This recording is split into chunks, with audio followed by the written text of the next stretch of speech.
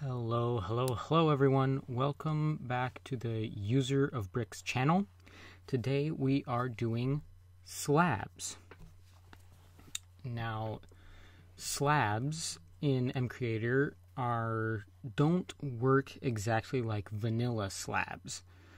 You have to get around that, and from my experience and from what people who have used my mod, The Traveler's Adventure, they have liked how I have implemented the slab.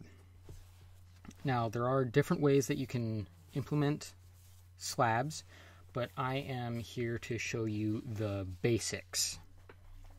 So, first off, you will need 2 block models. You can make them using Blockbench. And they will be the lower slab and the upper slab. Those are the only 2 models you'll be needing to create a slab block. Okay, now that that's out of the way, let's get to creating. First off, you'll want to have your textures. I will be using the same textures as the last video for the miner. You can have different ones. It doesn't really matter. Now you'll want to go into the 3 models and texture mappings. Import a JSON model. You'll want to find your models. And you'll want to open them. Okay, for the slab, I want that. Oh, and by the way, the map for if you have more than one slab, just add another texture mapping, name it, and put the textures in as needed. If these models will be up on my website, link will be in the description. Okay, so once you have both your top slab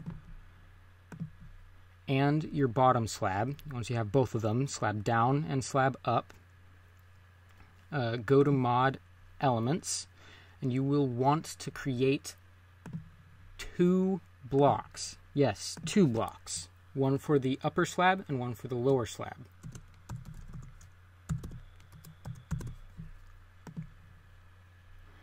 And you want to click the correct one. Rotation, don't click that, as it sometimes makes your slabs act really weird and not end up being slabs. Okay, is it solid or not? You can change this. You can pretty much just change whatever you want, but for the upper slab, you want to change the max Y chord to 0.5. And if you're doing the lower slab, the minimum Y chord will be 0.5. Oh, and don't forget to choose a avatar image, you could say, and click next, name it,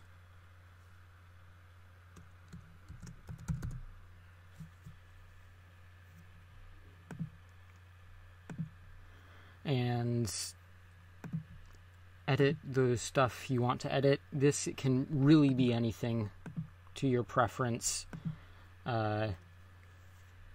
Yeah, so just go all the way to the end, and you have your upper slab. You want to create another block for your lower slab.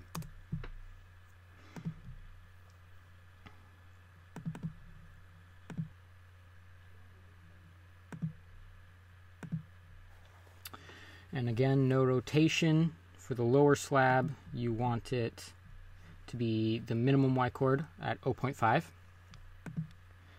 And name it. This one doesn't really matter, as I tend to have, well, actually the upper slab doesn't really matter what you name it. The lower slab is what I tend to use for the item you have in your hand.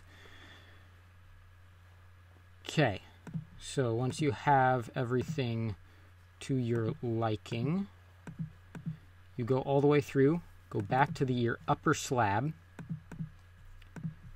and click doesn't drop itself and is not silk touchable. And for the item that it drops, go to custom elements, and you want to click lower slab and have the drop amount be 1. Next, you'll want to go to the procedure page, and on block right click the plus and create the procedure, and go to block procedures and place.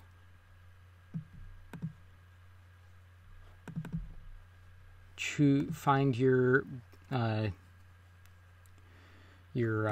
lower block.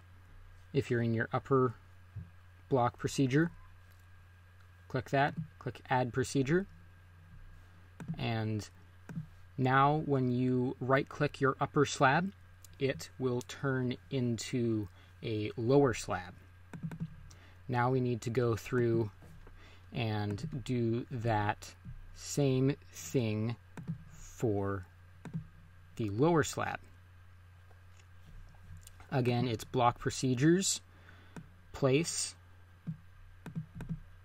find your upper block, have that, add the procedure, click next all the way through,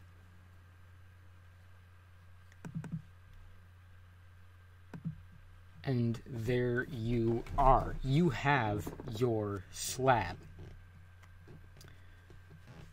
Now, if your slab does not look correct to your liking, I would suggest using Blockbench for, as I said before, for your models. Let me load it up real quick. Okay, so for this, you will want to, well, if your model doesn't look quite right when it's in your hand, open up the model itself. You'll want to import your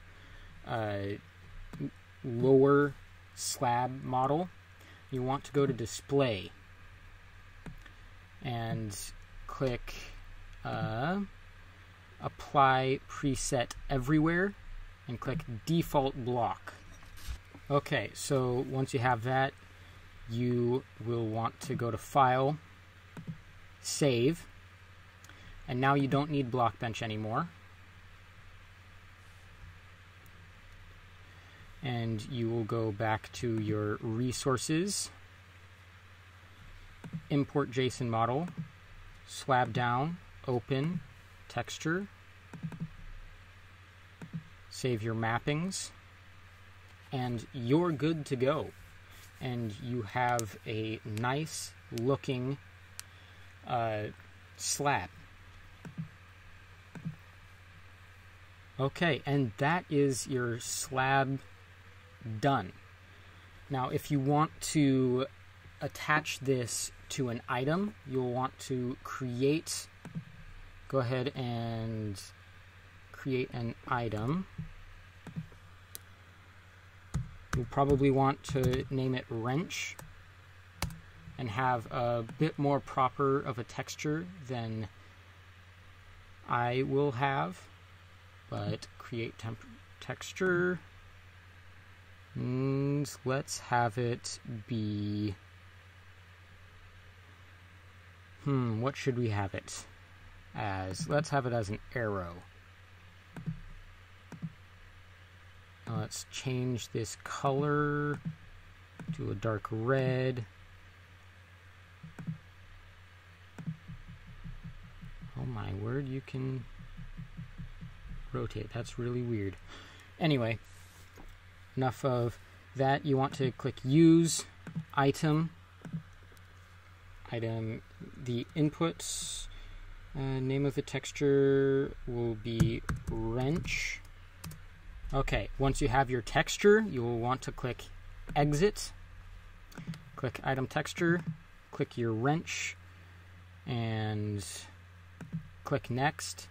Image UI, wrench. Choose your creative tab, max stack size, put this at 1. Don't bother about any of the rest. And from here, you will want to create when right-clicked on block procedure. Click that, create procedure. From here, you will want, from this item, you can attach as many slabs or any other block as you want. And you'll want to put a repeat, get a math block, put a 1 in it, because you only want to do this once. And you want to go to then loops, if, get from logic operations, the block comparator, go to block procedures and get block at, then go to Minecraft components, the block, find your lower slab and choose that, go to block procedures, place. This is very similar to before, but there are some differences. Go to custom elements, upper, and then go back to logic and loops and get break out of loop. And you can copy this down and switch the 2 blocks. And there you have it. That will do the exact same thing. And with this one, you can add all of your slabs, all of your any other things that you want to use the wrench for. And they won't glitch out, and it will only do it once instead of doing it twice, making it appear that nothing has happened. Then click Add Procedure, Next, and you're done with the wrench way. And if you don't want to use your other things, go ahead and go into your upper slab and lower slab, go to the procedures page, do no procedure, and then you can just delete your 2 procedures for those blocks on the right click. I will, however, leave those in there as when this is up on my site, you will be able to go through and find out all you need about this and where to put things. Anyway, this has been the user of bricks. Thanks for watching. Please like if you enjoyed the video or found it helpful, and consider subscribing to know when the next videos come out. The next videos will be either a custom chest, doors, stairs, fences, or trapdoors. So stay tuned for that.